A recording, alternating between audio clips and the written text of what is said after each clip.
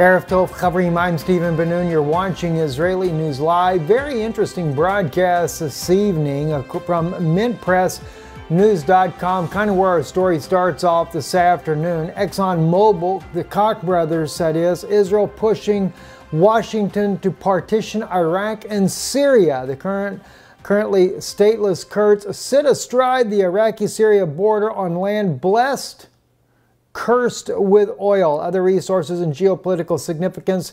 Is it any wonder that mega corporations and their client states are looking to use Kurds, stoke conflict, and exploit the situation?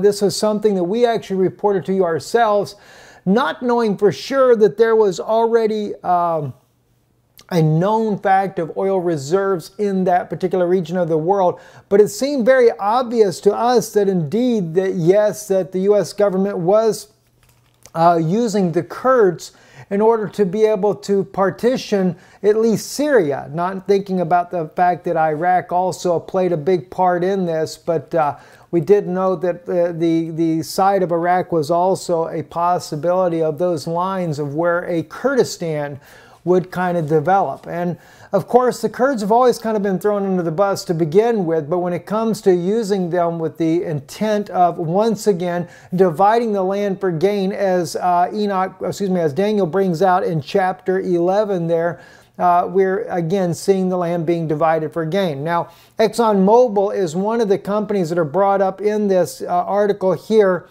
I don't know if this picture is for real. Do they really roll a flag that big down the side of the mountain, or is it more maybe photoshopped? I have no idea. But anyway, it says here, Washington, D.C., years before the U.S. illegally invaded and then occupied Iraq, plans are circulating within the Pentagon to partition the country along sectarian lines with express purpose of following the U.S. and its regional allies to better control oil resources, production, and movement within the Middle East.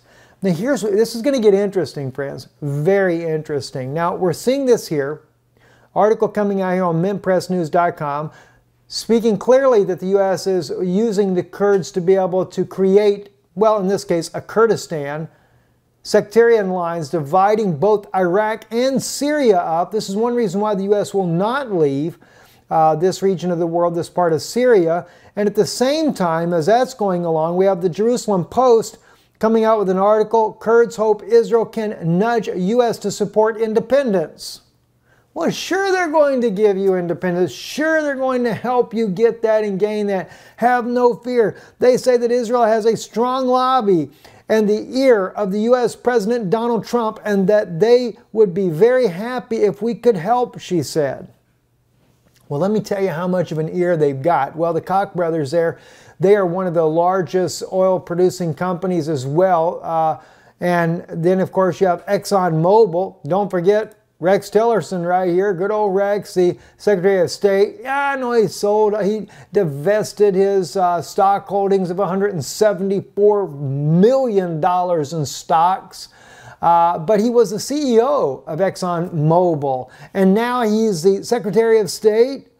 It's not only just Rex Tillerson, though. You know, of course, as we can look at his, this was one of the articles here back in the New York Times. Rex Tillerson required to shed Exxon shares, wants to defer the taxes.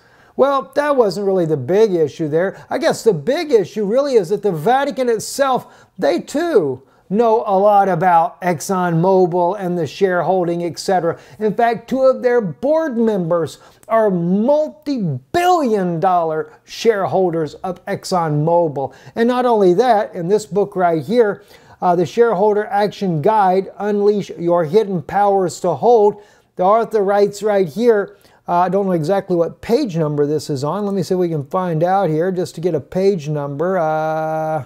Don't see a page number in there. But anyway, it says right here, meanwhile, the University of Dayton, led by trustee George Hanley, became the first Catholic institution to divest, foreshadowing what the Vatican would do a few months later in the spring of 2015, talking about Pope Francis' encyclical about climate change. And that divesting was done very secretively, so you would not know that one of these wonderful Catholic institutions were kind of dumping their shares in ExxonMobil.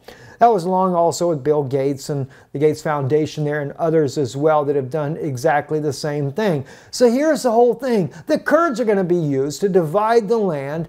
And of course, we see this in biblical prophecy. Let's jump over and let's take a look real quick here. Let's go back to some biblical prophecy right here and kind of look at these things here, because I think it's very important that we really examine those things that are going on here in prophecy. And of course, Daniel, can't help but think about Daniel chapter 11 here, where they do divide the land for gain. I think that's getting on down to around, let's see, where is that at? Isn't that around verse 39, I believe it is? But in his place shall I honor the God of strongholds, and the God of whom his fathers knew not shall he honor with gold and silver, with precious stones and costly things, and he shall deal with the strongest fortress with the help of a foreign god.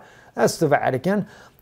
By the way, the stronghold, this happens to do with the British Empire, and that may be where we get the idea of the Melchizedek, the king of the north there. And shall increase glory, and he shall cause them to rule over many, and shall divide Adamah, the earth, not Haaretz, the earth, for gain, for a price. They're still dividing it up. This was back during World War I, but yet they're still dividing the land. And every time they do it for gain. But you know, as I shared with you guys the other day, and I don't think the Hebrew version here will bring this out for me the way I need to, but let's just quickly look and see. Hosea chapter 13. This is when we get into the prophecy here, where the prophet Hosea speaks about Ephraim, of course that being both British and American empires, that there was a trembling, exalted himself in Israel, but when he became guilty through Baal, he died. And now they sin more and more, and have made them molten images of their silver according to their own understanding, even idols, all of them the work of craftsmanship, that they say.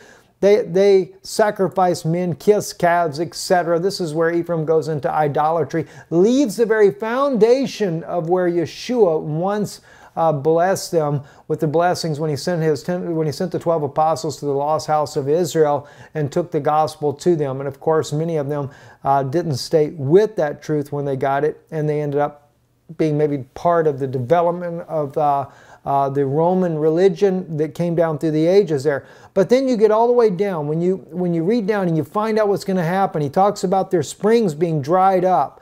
I forget exactly which verse that's in there, but he speaks about that. Let's just see, and I will give a king in mine anger and take him away in my wrath. The iniquity of Ephraim is bound up, his sin is laid up in store. The throes of travailing woman shall come upon him. He is an unwise son, for it is a time he should not tarry in the place of the breaking forth of children.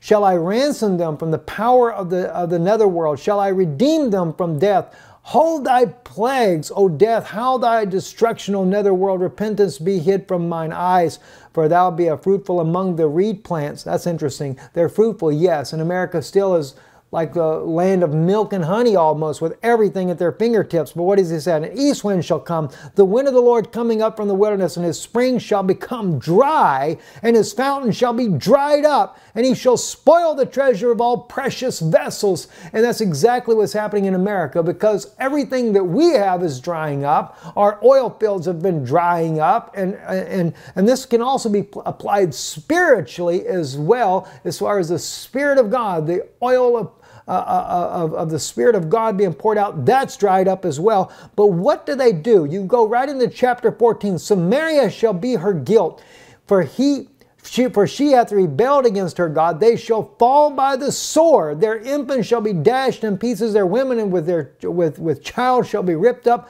Return, O Israel, unto the Lord thy God, for thou hast stumbled in thine iniquity. Take with your words and return unto the Lord. Say you unto him, forgive all the iniquity and accept that which is good. So will we render for bullocks the offering of our lips. Now watch this. Verse 4, that may be different in King James Version. I think that's like verse 2 for you guys. Assure shall not save us. We will not ride upon horses, neither will we call any more the work of our hands our gods, for in thee the fatherless findeth mercy. Assure, that's the Assyrians. They will not save you. So though you be dried up, and though you've had everything in the world, but yet you have rejected God. And do you really think that the Assyrians, or in this case here, the Kurdish Syrians, do you really think that they're going to save you if you take and partition the land based on sectarian lines? Do you really think it's going to help? You might have your big wigs and your billions of dollars and all these investments and divestments and everything else, but none of it's going to work. It will all fail. And I believe that's exactly where we're coming. Also, in other news as well, we have U.S. Army conducts hellborn operation in eastern Syria, takes another ISIL commander away. This is being reported in the Russian language media as well. I come across this earlier today. On August 15, the Iranian state-linked Fars news agency has released a fresh report arguing that the U.S.-led coalition has conducted a hellborn operation rescuing a top ISIS commander from eastern Syria and his wife as well. According to the report here, is actually the chief financial officer for the ISIS organization, according to the claims there. They say the Fars news agency is reporting this, but this is also being reported by Russian media as well, claiming that this has actually happened. Of course, we do not know for sure whether or not this is actually the case or not. 2 U.S. soldiers killed in artillery mishap in Iraq have been identified according to the Stars and Stripes there. They were on the Iraqi side about 60 kilometers from the Syrian border. There are conflicting reports about this. There have been other reports coming out that there were actually 4 U.S. servicemen killed, 7 were wounded. In this case here, they put 2 U.S. soldiers were killed, 5 were wounded. And I don't quite know why there is a conflicting report on that. Those that are reporting in the Russian media say it was actually the case was 4 were killed, and they bring up the fact that the U.S. is only speaking about 2 U.S. servicemen that were killed in this particular mishap. Now, another issue too is whether or not it was a mishap or it was a Grad missile that targeted U.S. forces. And that's something that as well the Russian media was speaking about as well. So I can't say for sure one way or the other. Still, it is a tragic loss of life for the U.S. military there over in Iraq near the Syrian border. Very troubling indeed. Anyway, I'm Stephen Benoon. You're watching Israeli News Live. We do have the new internet up and going there. I will be going to take care of the debate on the global versus flat earth. We'll be getting that up. I did load already Dr. Pigeon one short speech that he made. I'll be doing Laurel Austin next. Hers is a little bit easier to edit and upload.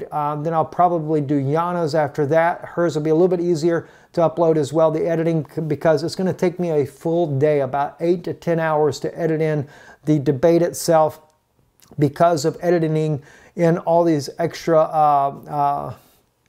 the PowerPoints that both men were using. I have to upload those as well. So it's going to be a lot of work and very timely. 2 cameras that we're running on the event as well. So just please bear with me. I really got to find a full day to work on that, and that is tough to do as well. I'm Stephen Benoon. You're watching Israeli News Live. Shalom and Erev Tov.